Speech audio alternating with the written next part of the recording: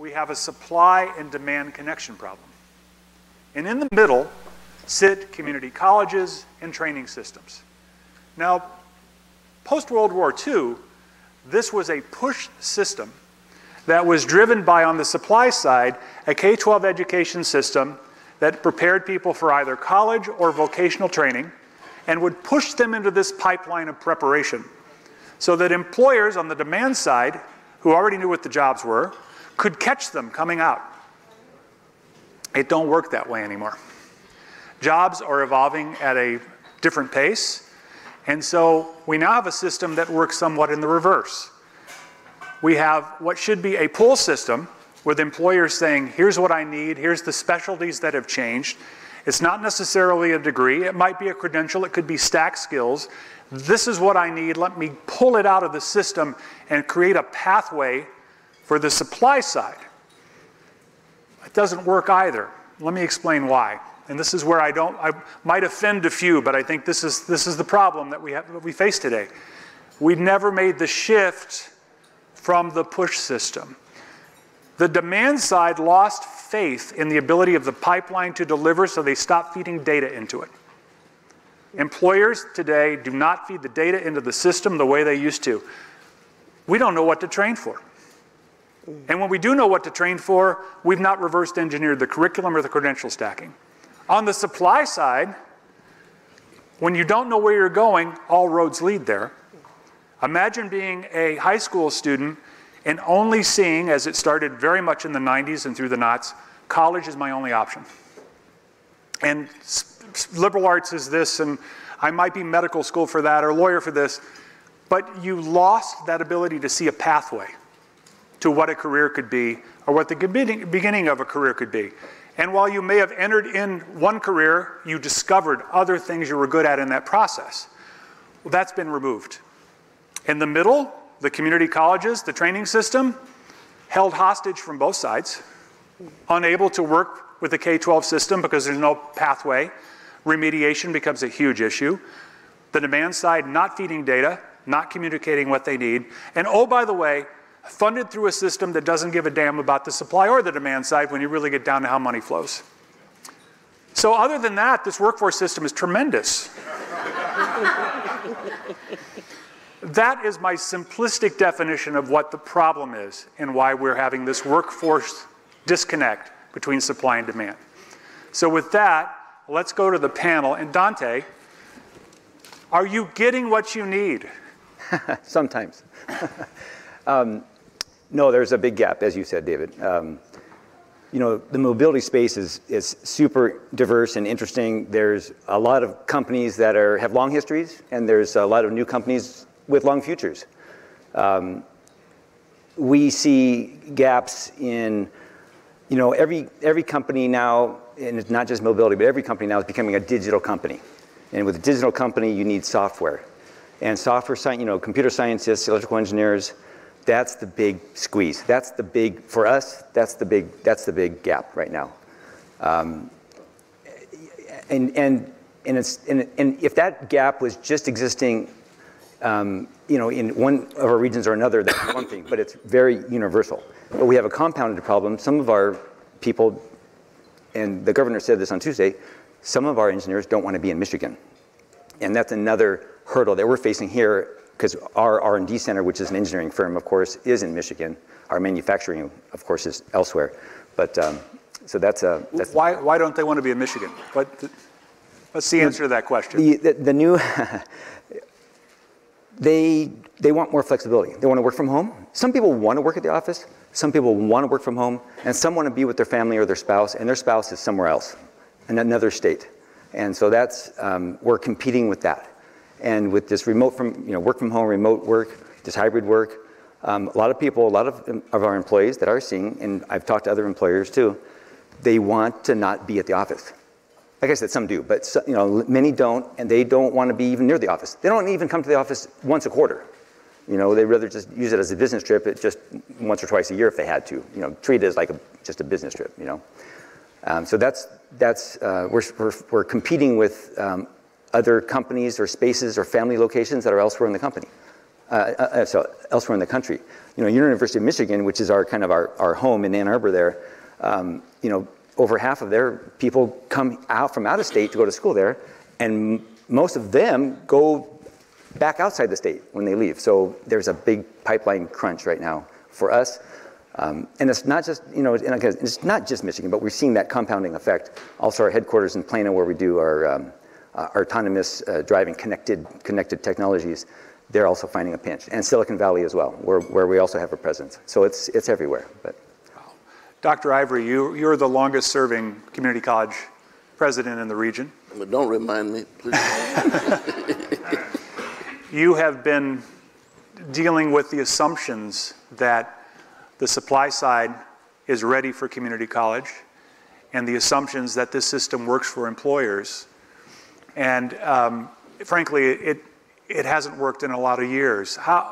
Why is that, and how do we assure, as we're dealing with this issue of placement, that we're dealing with the equity question as well? How are we assuring we're moving people along the pipeline that perhaps have not been in the best schools or perhaps have been left behind by other issues?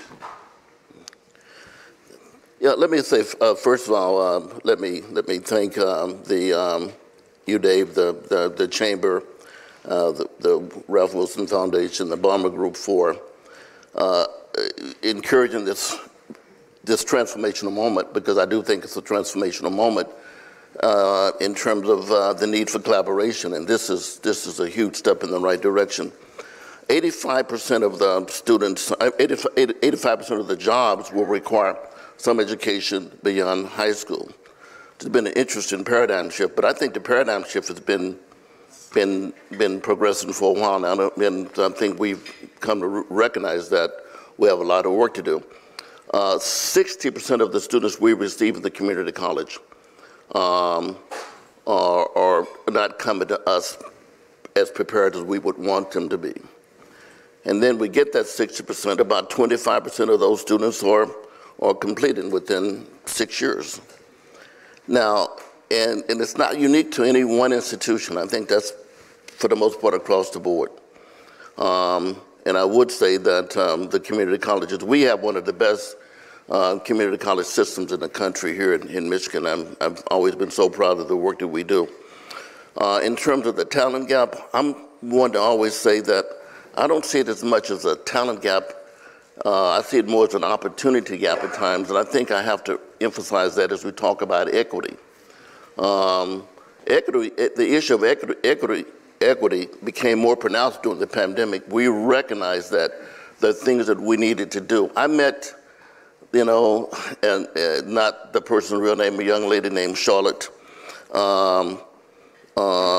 and she talked about how desperately she wanted to be in school, but she had to drop out because she could not afford daycare. She could not afford transportation. She didn't have health care. All kinds of issues that precluded her from staying in school. Now, that story repeats itself over and over and over again, but it's about equity. And we've got to pay attention to that. So, and we can't always address it by talking about remediation, because what does remediation do, or developmental ed do? I mean, you ask some students to take non-credit courses, which means they're going to extend their time in college or in terms of completing that degree for an extended period of time, because now they're going to be taking classes that don't necessarily, they're not credit classes and won't count toward a degree. And sometimes it forces them to not be eligible for financial aid. So, but the issue of equity is huge, it's large. I don't think it ought to be the end all. It ought not to be the one thing that we hang our hat on, but I think we have to pay attention to it if we want to address this whole talent pool issue. And I think that the schools got to do a better job. I'd be the first to say we've got to work harder, do a better job. But I think our private partners also have got to open those doors, look for internships, look for cooperative kind of opportunities that get our young people into the workforce. And I think we can be creative in doing so.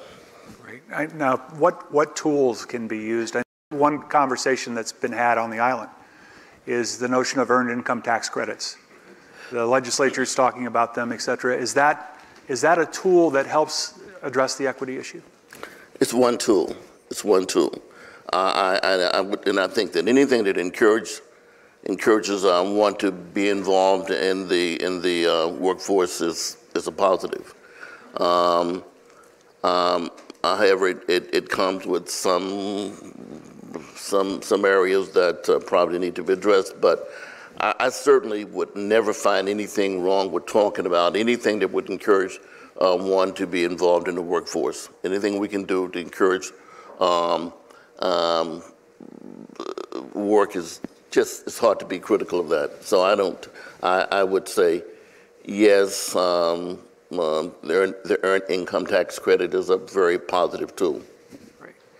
Kim, the state 60 by 30, you're trying to help repair that connection between supply and demand. Talk about that a little bit.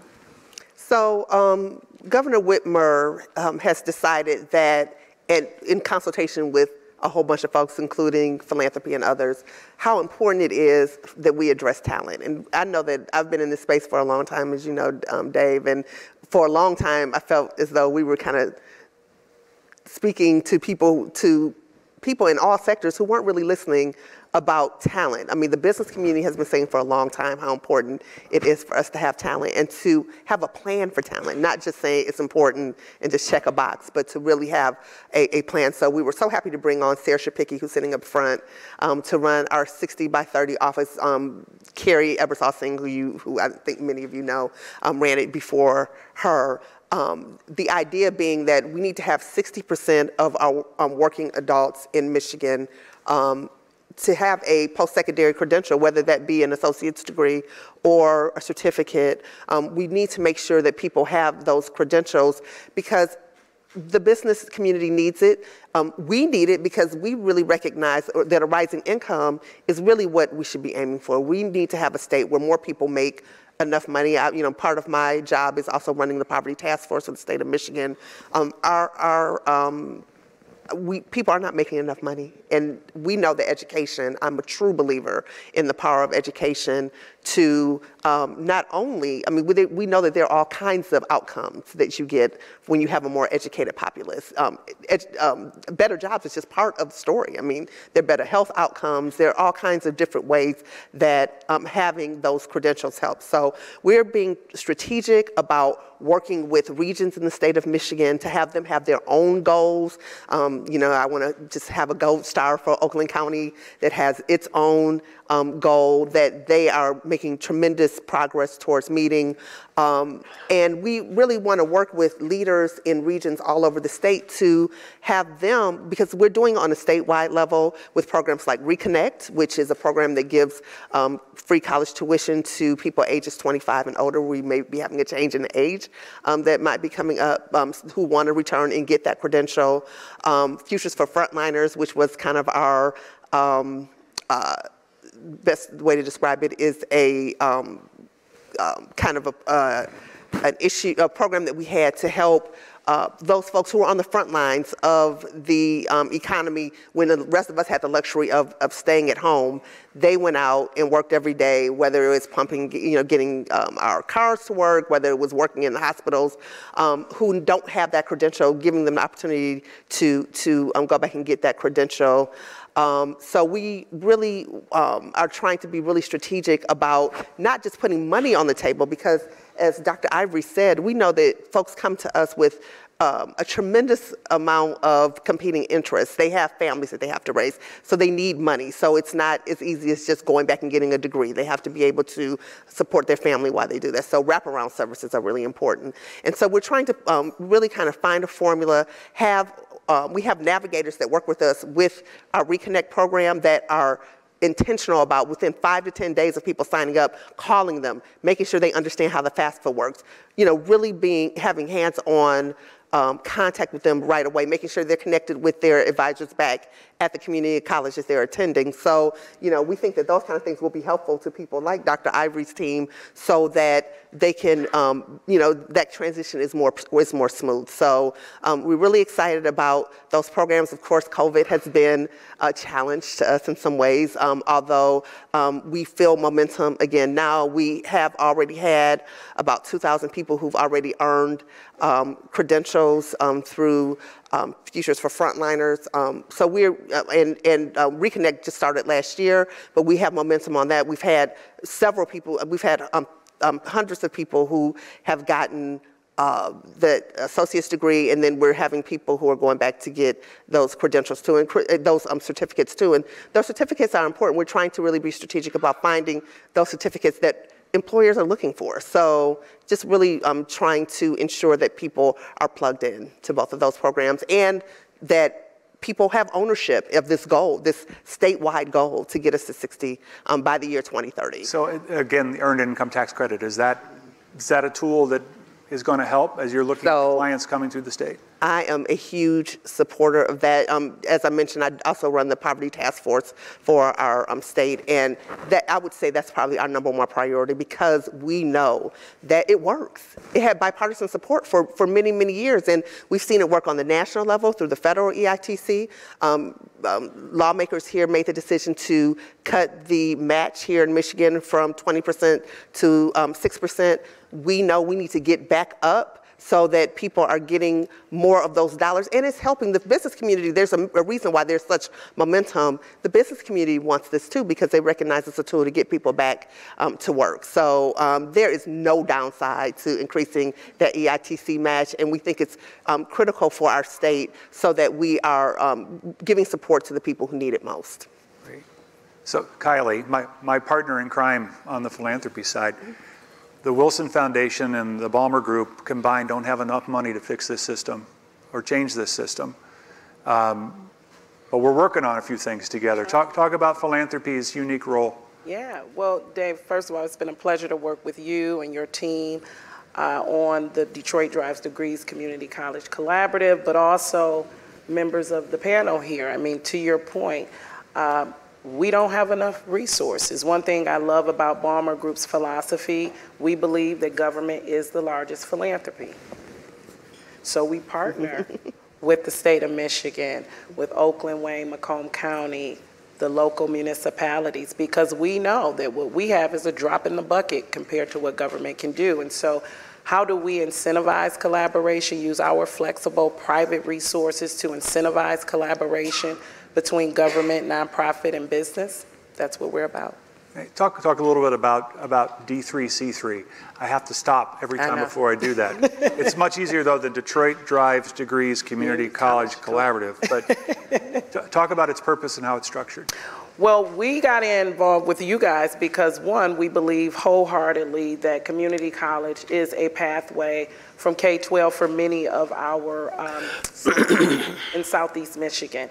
And what I really love about D3C3 is that it's a way to help centralize a decentralized system. I sometimes look at my colleagues in California where they work in a more centralized system, and I say, oh, if we only had a more centralized system here, maybe we would see better outcomes. And what D3C3 has allowed us to do is really bring together all of the community colleges in the region, organize them based on some national principles that have come from Georgia State University, as well as some clusters of different areas of focus. And so I'm hopeful that through our investment and partnership with you, the Chamber, and the members of the team here, that we can all work together to have more centralization to get to better outcomes for residents in the region. Great, thank you. So we're going to turn to the audience for questions. There'll be a couple of microphones roaming. COVID protocols. So the microphone has to be held by the staff person that has it, and they'll be wiping it off every time. So this is another way of saying we're not going to hand you the mic and let you talk. But now we have COVID as a great reason to do that. So questions from the audience. Mary.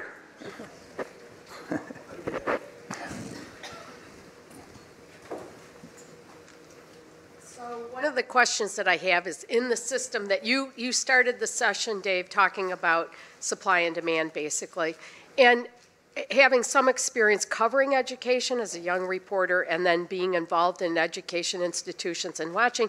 Part of the magic, I think, that for community colleges, flexibility. I think it's very hard for four-year universities to be really nimble.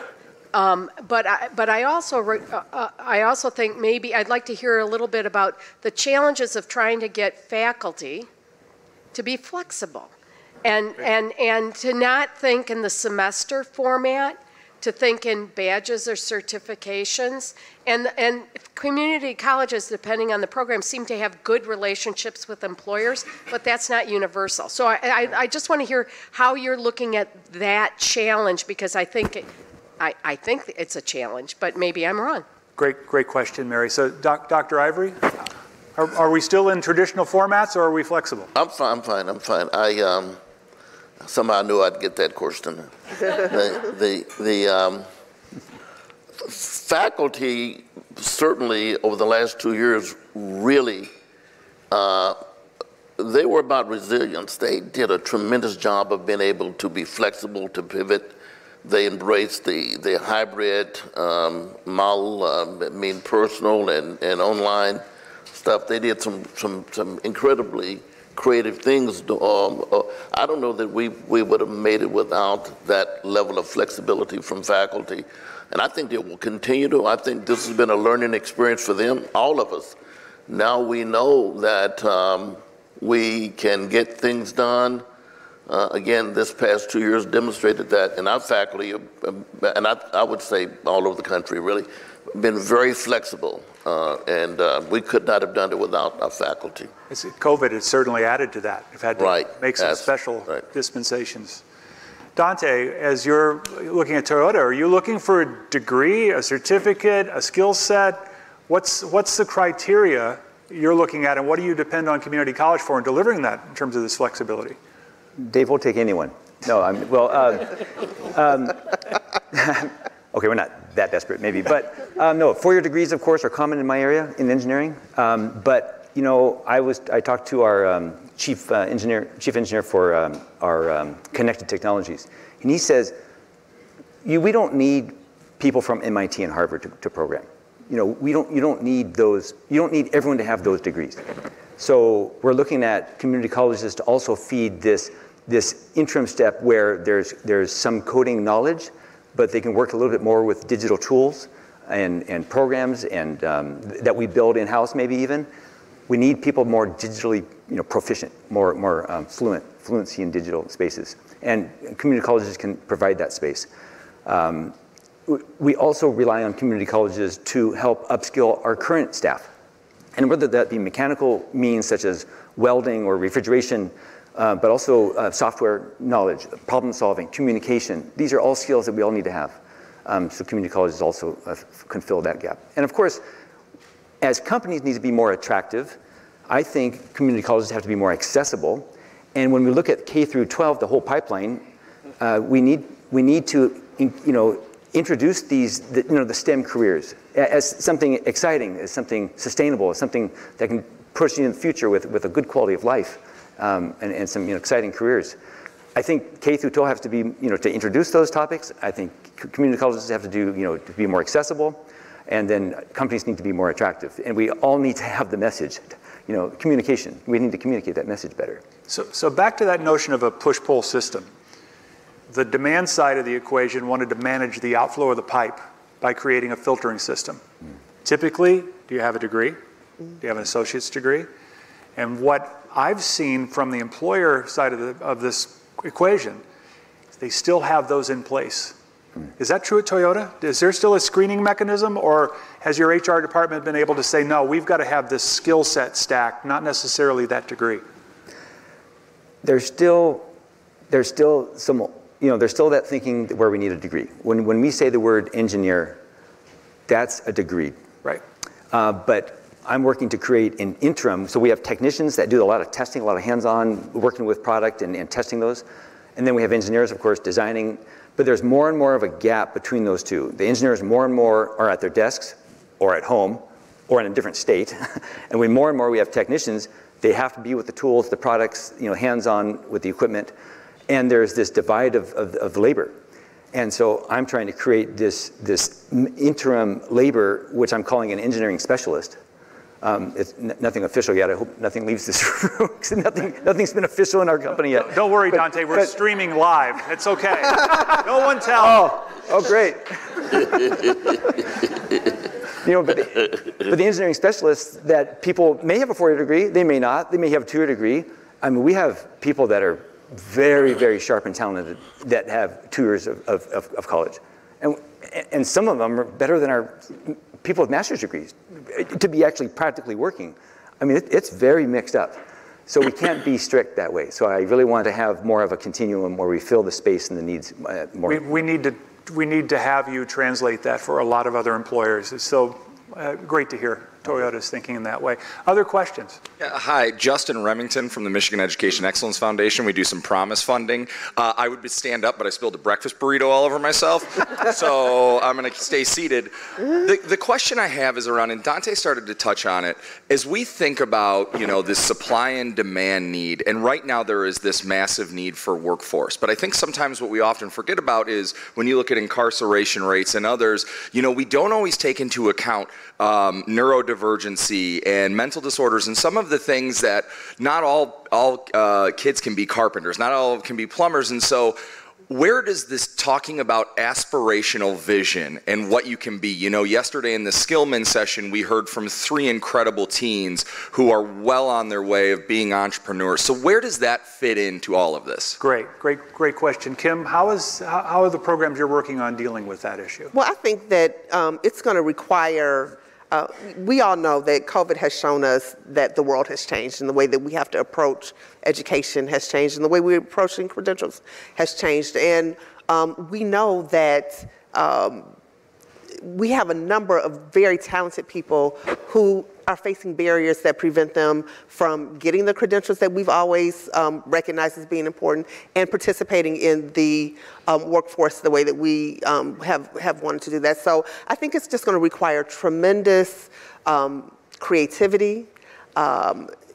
The way that our poverty task force works is that we have 14 state directors at the table. So we have the Department of Corrections, we have workforce development, we have DHHS. So trying to figure out how all of these different departments in state government can serve to be kind of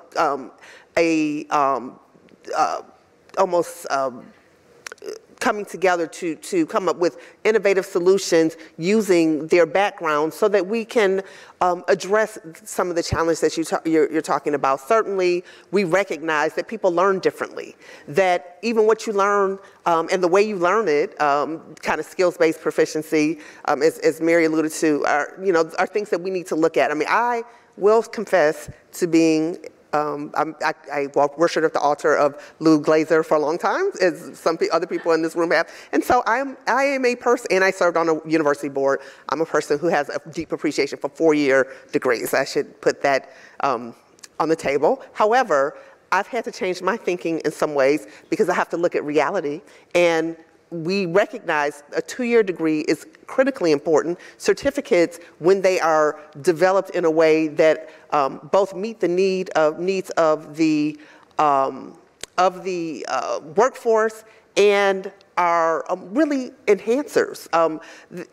College is not just about learning a trade that you practice. I mean, we know that the economy and the workforce is too dynamic for that. I mean, what you learn in engineering school 2 years down the road could be completely,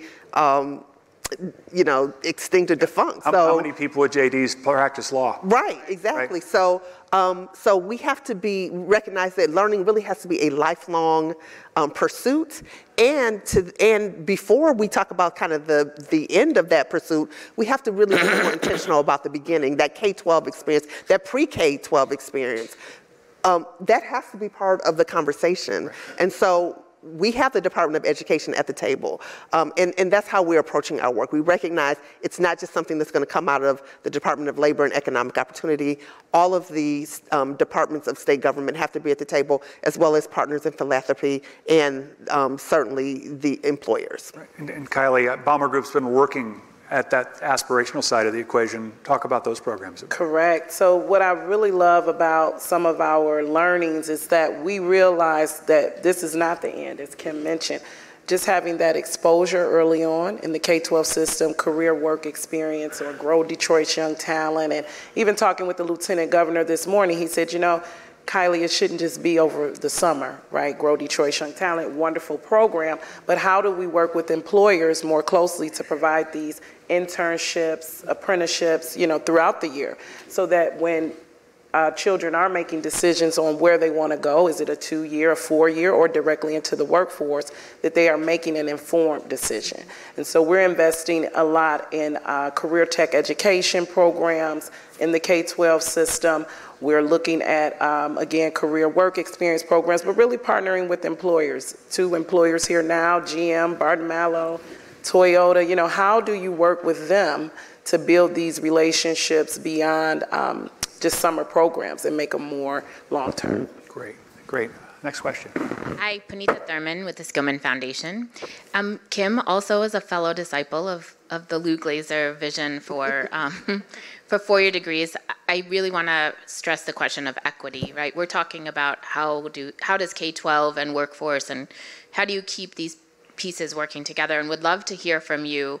While it's great that MDE is at the table, our system in Michigan is really fragmented around accountability of ensuring that the most vulnerable or most underserved young people are actually progressing through K-12 and through higher ed, and wonder what you see as possible for how government can be coordinating and holding both a vision and an accountability to make sure our most underserved are served to their fullest extent. Thank you, Punita.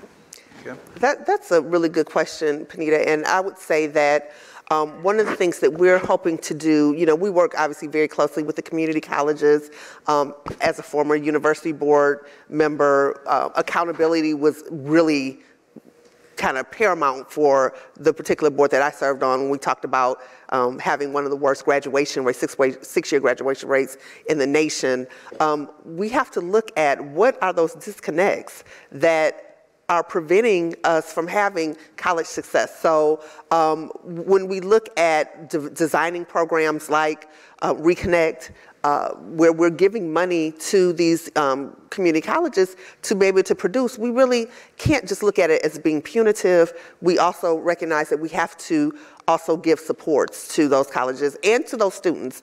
We all know that students bring their whole selves to the educational experience. So we can't just talk about what happens between 8 and 3. We have to have those wraparound services for their parents. It has to be a multi-generational approach. And so we're really trying to, as we come up with programs and as we get into the next generation of programs like Reconnect, how do we, yes, boost accountability for the colleges that we're working on, but also work with them to address societal problems or problems that are within the purview of state government, so that it's not just the stick, but most certainly the carrot too. So on that note, you mentioned outside of the time in school, we're going to see the state funding more after-school programming? I think that the state recognizes, well, that's the power of partnerships with philanthropy, right?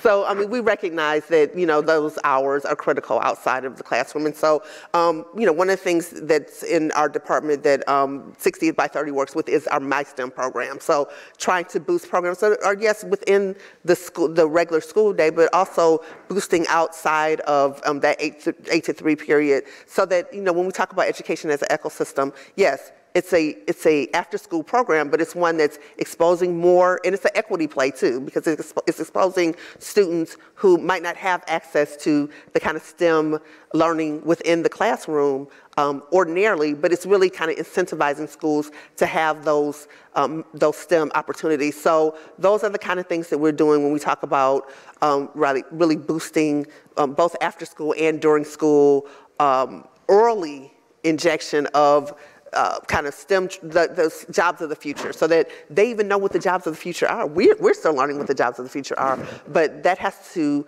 trickle down to our K-12 teachers, to students, to counselors, so that the have a clue that those kind of opportunities even There's a will navigation exist. system and a connection. Absolutely. It's a great point. Dr. Ivery, how is your community college working in the K-12 system on connecting better? What could we do to, across the community college system, make better connections and accountability to that system? You know, some of the conversations, and I'm thinking about California. They have this interesting campaign where they're working with parents, trying to have parents have a better appreciation for what the workforce is looking like now.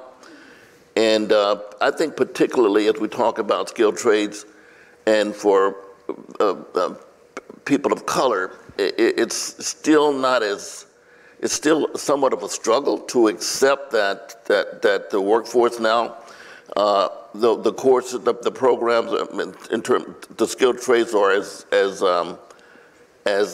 attractive to some populations as they probably should be, and because for so long, parents of color they could only look to skilled trades, and so now they're saying, well, I've worked awfully hard now, and I've saved for my kid to go to college, and now you're telling me that they can't go to the Columbia, or they can't go to University of Michigan, they can't go to the Tier 1 universities and Ivy Leagues, and they've got to now do the welding thing or the other kinds of skilled trades. That's the real struggle that we're having right now. It's not a sexy kind of construct for a lot of students, and so they're passing up just a tremendous opportunity, and that's the thing that I find that's an interesting struggle. In addition to that, the cost for community colleges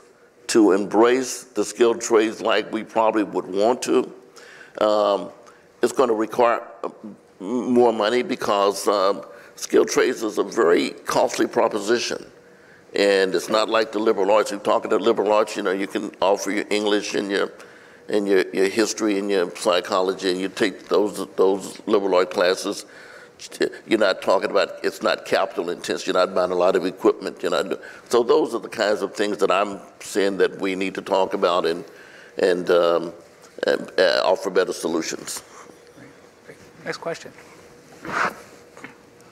Randy Fernandez, I'm the city manager of Marysville, Michigan, but I'm also a trustee for St. Clair County Community College. So first of all, I want to thank the governor's office and Kim, those two that you talked about, frontliners and that helped, okay? Everybody's heard of the Kalamazoo Promise, right?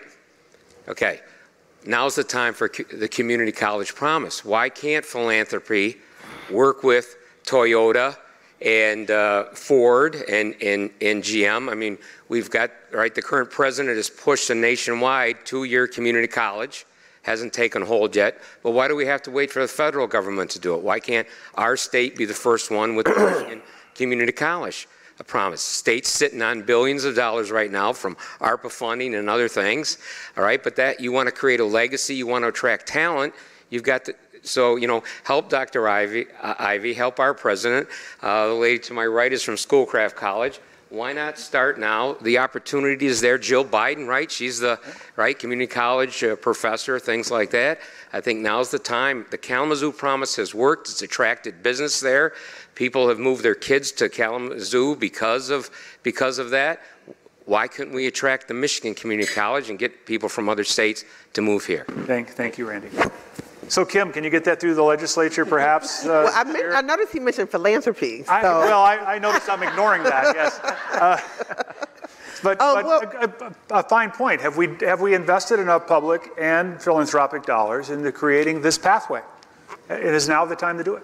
Well, I mean, I think programs like Reconnect, I mean, are designed to do exactly that. I mean, we're hoping to attract more. I mean, certainly there are people who stopped out, or there are people who never even considered college before who are doing it because they recognize now that the jobs of the future and the jobs of the present require more than you get from a high school diploma. So I do think that we're moving in that direction. I do think we have great opportunities. I think that we need to we're working to get, as I mentioned, this regional approach so that leaders in counties like Oakland County, where Dave Coulter has been really intentional about working with the community college there, with the four-year university there, with the trades unions there, with the K-12 system there. We need to have it at that level. I mean, yes, we do need a state vision, and we have one. I mean, I really feel very optimistic about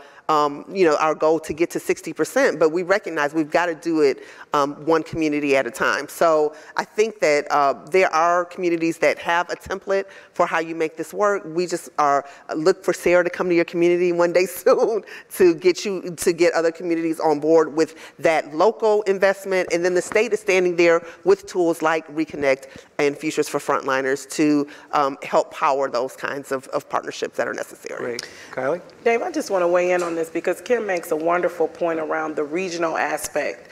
Everything happens locally, right? I mean, the state can only do so much. And so that's why the collaborative that we're supporting, the D3C3 collaborative, is all about working at that local level, right? Having the community colleges come together to work together to get to better outcomes, and where the state can lean in and the local municipalities, that's what should be happening. But it should definitely start at the regional and local level. Great. Are there other questions? Great, one over there. Oh, I'm sorry, go ahead, Greg. Hey, a couple of comments. Community college, the pathway to more equitable economy. Can't emphasize enough the importance of community colleges. Too many individuals go to a four-year school not knowing what they want to study for not the right reasons and economically, and we need to capitalize on our community college a lot more than what we are today to spend our dollars and get better education. But we also, from a business side, a partnership, not just philanthropy, not just our school systems, but businesses being proactively engaged in mentoring, co-ops, sponsorships. And last point, you comment about skilled trades. Bragging a little bit, our COO came up the carpenter's rank 2 weeks ago, graduated from the Harvard 11-week MBA program as a group leader, and it's not a job, it's a career that businesses can offer, and a trade job can be a starting point, but the emphasis needs to be a career. And what training and development of businesses, so using the community college and all these other aspects, is an opportunity we need to capitalize, and we collectively and collaboratively need to work together to provide opportunities and make Michigan a better economy. Great, thank you, Ben. Dr. Ivery, are you getting the type of support and collaboration from the corporate community, the business community that you think is necessary to heal this supply-demand gap? Yes, I certainly think that the private sector, our private partners want to make it work. We're having a lot of discussions. They serve on advisory panels and advisory committees for particular skilled trades. Yes, I think we're getting there, and in collaboration is obviously the one word that we need to really embrace and do everything we can to do more of it.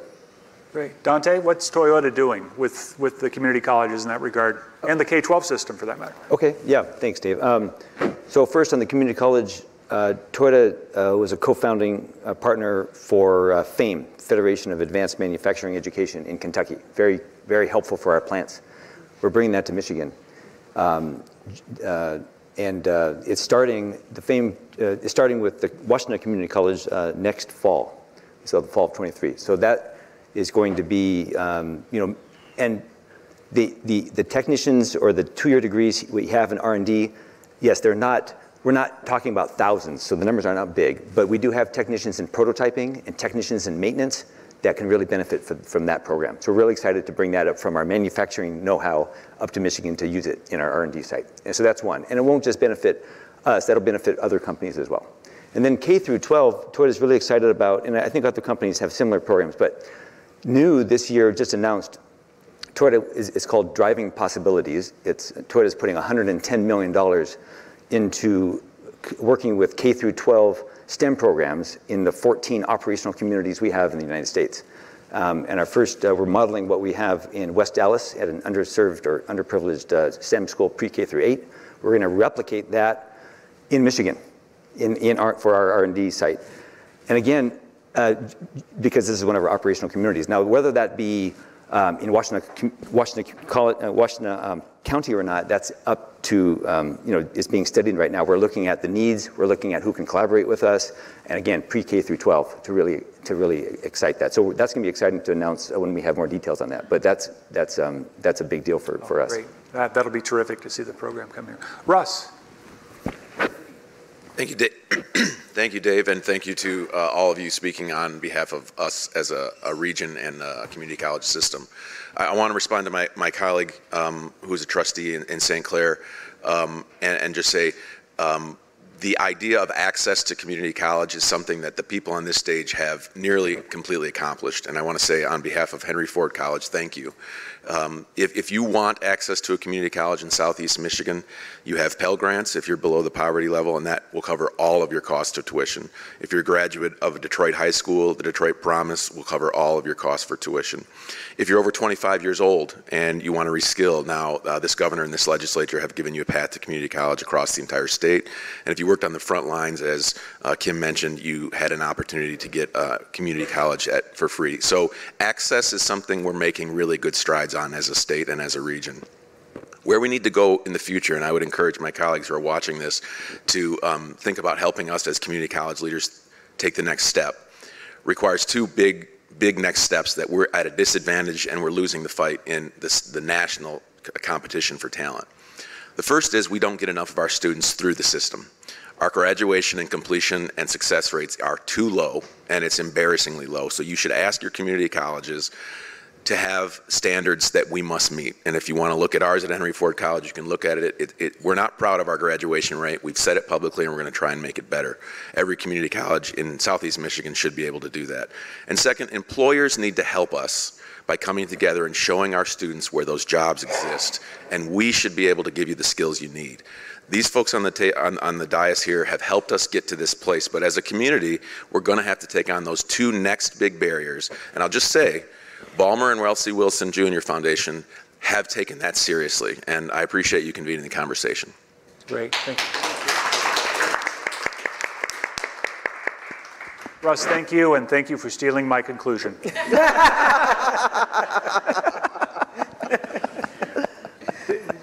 And I think we cannot emphasize enough the need for this to be a seamless connection from employers to community college, from K-12 to community college, and heal that middle space. So thank you so much for those remarks.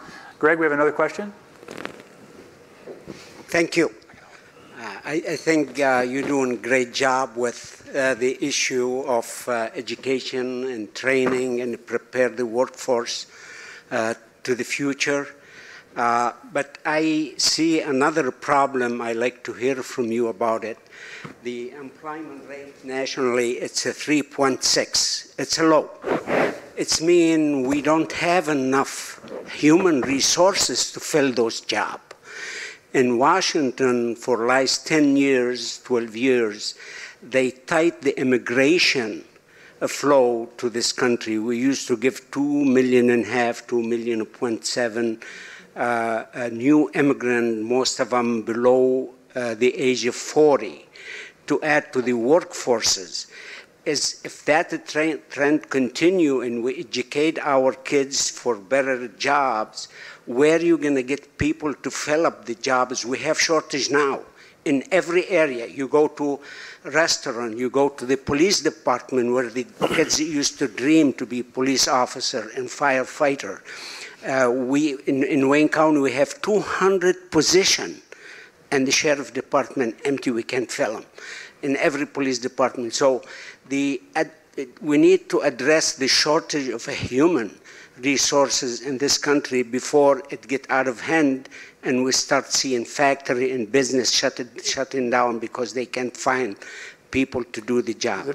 So from a data perspective, do we have enough data to know where those jobs are and to start? Well, I love the term reverse engineering when I think about this instead of degree granting. can we reverse engineer those open positions and start stacking skills? Kim? Well, I mean, that's one approach, but I wanted to speak more about what he was talking about with the importance of immigrants, because I see that Poppy Hernandez is in the room from our Office of Global Michigan. That is very much a part of our agenda when we talk about 60 by 30, because we need to have Michigan not just be a welcoming state, but a state where people come and get educated as they do, but that they stay. And so we're really trying to be more intentional about having partnerships with our four-year universities, with our community colleges, with employers, so that that talent that we're getting from other countries, because we are trying to create a state that's very welcoming, will get trained here. They're coming here, you know, we have an amazing college system here in Michigan, and people want to come here and be educated. What do we do to keep them here? And so it is really true that in order for us to get to that 60 by 30 number, you know, when you look at the demographics of where we are with, you know, birth rate and other things, factors like that, we have to be creative. And it's not just going to be us getting more of the existing population to have the degrees, but we have to get more people into this state and have the people who come here to be educated to be sure that they stay here and that this is a state where they would want to stay. Great. And veterans are another one that continue to haunt me. We're not, is it a lack of a navigation system? Is it a lack of a pathway? Why aren't we seeing vets in particular find their way into these open jobs? Well, I think that we are. I think we have a really dynamic leadership with veterans now with the state, and I think that there is a recognition that we have to have a sense of what the training needs are and what the needs of employers who want to hire veterans. What do we need to do as a state to make sure that those connections are happening? And I think that we recognize that that's something that we need to do, and we are trying to be more intentional about doing. You'll be hearing more about that. Great, great. Back to the notion of openings. Toyota got a lot of positions it can't fill, Dante? Yeah, we have a lot of unfilled positions. And, you know, as a legacy company, we also have people working in traditional automotive spaces still. We're still making engines, we're still making transmissions, but we're bridging, we also have to be ambidextrous, and we're now designing battery packs and motors and all the electrification parts of the car. So we are allocating talent inside the company as much as we can. Toyota is known for not laying off people or workforce. Our workforces are very stable, and one of our tenets of respect for people. And so we're taking our top talent. You know, if you're a good engine engineer, in my area especially, they can be a great battery engineer. There's no reason why they can't be. Good engineers are good engineers, and that's what we need. But as we pull people from our traditional technologies to our new technologies, we're creating holes that we need to backfill. And that's hard to draw people in. So we're having a hard time to draw people into the new spaces, because that's we're competing with the Teslas and the Facebooks and the Apples and the Rivians. And it's hard to bring people into the traditional spaces, because who wants a traditional space in a new age? So those are the two fights we're doing right now. If we're going to bridge this supply and demand issue in all of its complexity, Russ already stole most of it, so but what do you want from the corporate community? What do you want from policymakers to make this work better? Kylee, let's start with you. Well, you know, as I mentioned, from our perspective, we have wonderful employer partners that we've been working with. We're looking to understand the skills that are needed so that when we fund K-12 initiatives for career exposure, that they align. Same with our community college partners, understanding who's in that pipeline currently. Can we help our employers fill open positions? So I think it has to be employer-driven, Dave. I mean, honestly, one thing about, I think, cooperative work experience opportunities is that you learn from employers very early on what their needs are, the pipeline. And so we're going to continue to fund in the K-12 space based on what employers are sharing with us, as well as in the post-secondary space, again, based on what employers are sharing. Great. Kim? I just feel optimistic that this conversation is happening, and it's happening broadly. I mean, this was not something that people always recognize as a top priority for our state. And so the fact that it has been surfaced as something that both the business community and the state have prioritized, I think is a good first step. I would just say everyone in this room has a role to play, whether it's philanthropy, whether it's the media, whether it's our school systems. I would just ask everyone to kind of evaluate what your institution is or is not doing, because policy can't just be something that comes out of the minds of a bureaucrat like me, or I'm not really a bureaucrat, but I'll play one on TV. But it can't just be something that we're coming up with. We have to continue to have those conversations. And so I'm really excited that those conversations are happening, and that not just conversation is happening, but real policy is coming together, and we're starting to see results from it. And I think the future looks bright on that front. Great. Dante? Certainly human capital is our most important resource, and will be the determinant of the rise and fall of our company and any company. So it's true, as Dave said in the beginning, and true with the Toyota production system, we believe in the pull system. So as Kylee said and Kim said, companies have a lot to do with that. So we need to pull correctly. We need to be clear about our future needs. And the pipeline, we have to look upstream of the pipeline. And Toyota's doing that. Other companies are doing that. The pipeline is only as strong as its weakest link, right? So we're going to look there for leaks, for constrictions, for strange curves. That pipeline has to be straight and flowing. So we're going to reach all the way back. We started with 4-year degrees. We've always had that steady relationship. But now we're looking at community colleges, but we got to get people to community colleges and graduating from community colleges, and that's the K through 12 program that we're doing. So that we have a lot of responsibility there. Great. Dr. Ivery. Thank you. I would just hope that we would be careful with the narrative. Again, I've had the good fortune of having worked in a lot of different places and written and discussed and researched a lot of different institutions. We have a very good system of community colleges in this state, and I think we're all doing a pretty damn good job. And I don't want it to be we shouldn't become overly simplistic in terms of what completion means. I mean, there are a lot of variables that influence completion.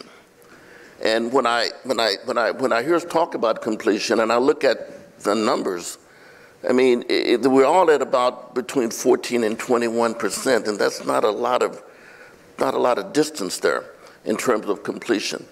But let's consider the equity issues and the variables that influence that. We want to do what needs to be done, and I can tell you, we're delivering in a very serious way. Are we going to get better? Yes, we're going to get better. We understand the important pipeline issue. And in terms of talent, and we're going to get there. But when you look at what we're doing in this state, I want us to be proud of what we've been able to accomplish. A lot of institutions, a lot of states are looking at what we do for direction, and I'm proud of that. So community colleges and the Chamber have entered into a partnership with Detroit Drives Degrees Community College Collaborative. The focus is on some specific industries to start, but how do they create a collaborative, creative, innovative way to pull people through this pipeline and meet demand? We're excited about that, the Wilson Foundation, and our partners at Ballmer have been at the table with us. The community college folks that are here and participating, could you just raise your hand so we can all see you? So these folks are doing that hard work, and I'm excited to announce that the Wilson Foundation is going to commit up to $20 million on this innovative collaborative to meet the demands.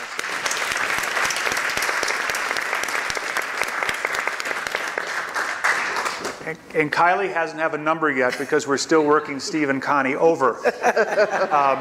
But you put in enough, Dave. You don't need our. But I know Ballmer's been at that table as well, and we think this is a beginning, but it won't work without the employer side feeding demand, driving that system, and it won't work without the supply side preparing students, showing pathways, and the community college system itself busting down old cultures and becoming more nimble in how it approaches this work. So I'm thrilled to announce that. I'm delighted with this panel. Help me to thank them.